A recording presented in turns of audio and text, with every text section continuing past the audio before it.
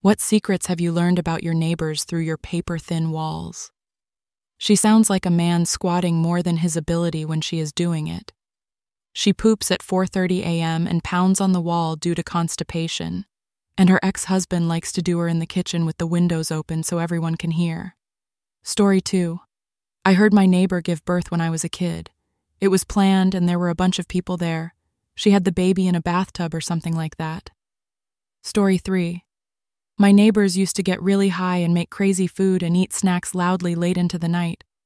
My favorite thing I ever heard when I was passing by was one of them saying, "Dude, yes, and then put some cheese in it, dude." The other guy then said, "You mean stuff it inside the bell pepper?" "Hell yeah, and then put it right in the oven," which followed with some loud moaning. Story 4. The family living next to me had a daughter around 13 or 14 years old, and her mom walked in on her laying face down on the bathroom floor trying to take a picture of either her butthole, other stuff, or both in order to send it to some 30-something-year-old guy she had met online. I know all of these details because the mom shouted them at the dad when he got home from work and berated the daughter for hours. The mom also called the police to report the guy asking for the pictures. I ate my supper cold because I didn't want to make microwave noise in the kitchen because the mom was on a roll and it was pretty crazy. Story 5. Years ago, I lived in an apartment with the thinnest walls I've ever encountered. I could hear everything, and my neighbor and his girlfriend were quite active to say the least. One day I started thinking, her voice sounds different. Sure enough, the next day the girlfriend came over and they had a huge fight. I don't know how she found out, but she found out pretty quickly. Story 6. My ex and I heard the neighbors going at it. They were a younger couple around our age. Their bedroom wall was right up against our bedroom because the layouts are mirrored. We laughed really hard about it at first, but then it got really annoying. So we started making all the sex noises at the same time they did. After about a couple of months of doing the noises to them, I ran into the neighbor getting mail, and we both cracked up hard. Come to find out they had heard us doing it first, and started making the noises to mimic us, which we thought was them doing it. For the past few months, the four of us were literally laying in bed making sex noises at each other through the walls. I think that's a hilarious way to make some new friends.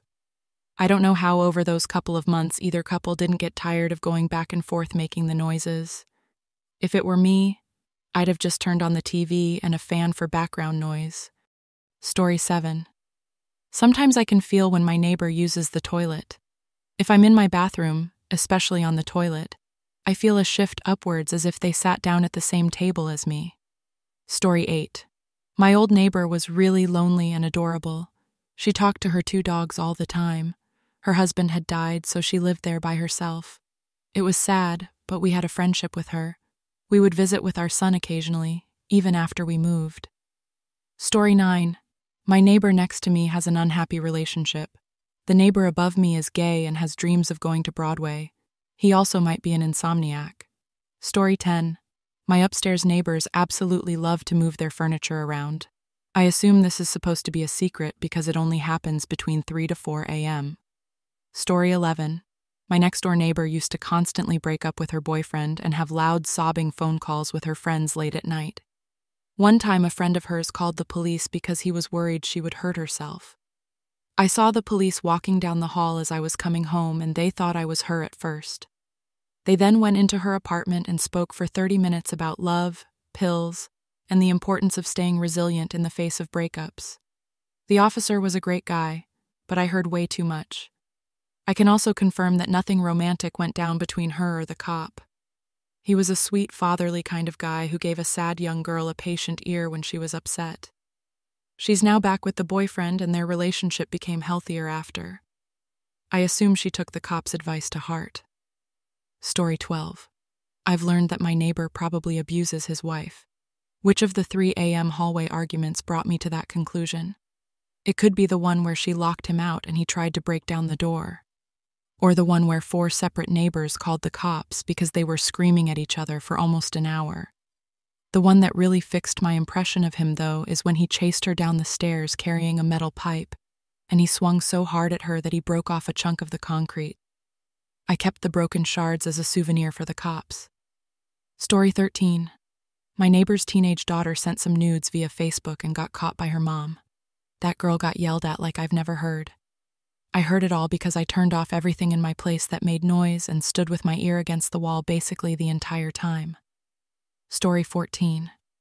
There were 2 women that lived above me. They were college-aged, same as me and my roommate. You could hear everything through the floor. Everything. The woman above me did it all the time. That's fine, but it was always loud and it was always at 4 or 5 a.m. I had to work early a lot of days, so it was really irritating. One night I stood on my bed and hit the ceiling with my shoe and asked them to quiet down. The noise stopped, but the talking started. The guy said, "Did you hear that? I think someone was talking to us." The girl said, "Nah, the dude downstairs is probably watching TV." So I then said, "I am talking to you. The people on the 3rd floor doing it really loudly. Please be quiet. I gotta work in a couple hours." A second guy said, "He's definitely talking to us." Confused, I said out loud, "Wait, 2 guys?" Then a third guy said, "No, there's 3 of us." It's hard to be mad at that point. No wonder there was so much noise coming from above. Story 15. I just got my first solo apartment and I'm loving it. Most of the people are my age and really cool. But there is this needle-thin 50 to 60-year-old woman that walks the halls every day and night, every single day. She waits for people to come out of their apartment and then sparks up very strange conversations.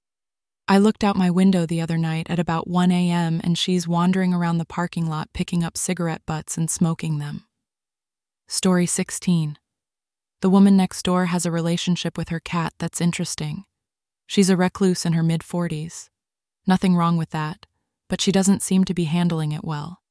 She treats it like a human, and I'm not talking about how much she loves it. Her relationship with it plays out as if he were an actual family member, with the family dynamics and all. They have fights, a lot of them. Mostly she feels that he neglects her feelings and doesn't appreciate how much time she puts into being at work and doing all of the housework. She wishes he would at least help take the trash out. When she has sexy time with herself, she doesn't understand why he complains about having to go outside. Last night they had another fight, but I got home late so I don't know what it was about. She spent about an hour throwing things and eventually kicked him out for a while. It's weird. Story 17. My husband and I moved into a townhouse. It was an old building built in the 1920s with brick walls between the units. We didn't hear a thing from the neighbors, like literally no sounds at all. We weren't even sure anyone was living next door until we met them because it was so quiet. We figured the soundproofing was excellent. My husband and I were never quiet since we had no reason to be. We had 2 a.m. dance parties in our kitchen, screaming to Outcast as loud as we possibly could. Then the neighbors moved out, and a new couple moved in. The second they showed up, we heard everything they did. Every single quiet conversation, every time someone closed a cabinet, every tiny sound we heard. It was not soundproof. The first couple was just incredibly quiet and we were huge, gigantic jerks. It's been years and I still feel bad. I can't imagine the embarrassment OP must have felt when discovering that the walls were actually not very soundproof at all. To think back on every single little thing you said that might be embarrassing or rude, and knowing that the neighbors 100% heard you. Story 18.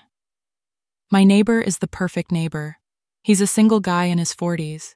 He makes no noise and is rarely home. I see him leaving sometimes in the morning, always in a suit and tie with his hair perfectly combed. One weekend each month his 2 sons come to visit him. They're both pretty young, and the week before they come I have heard him on the balcony talking with someone on the phone about the plans he's made to do with his boys once they're there. Also, once they're at his apartment, I can hear him read to them every night before bed.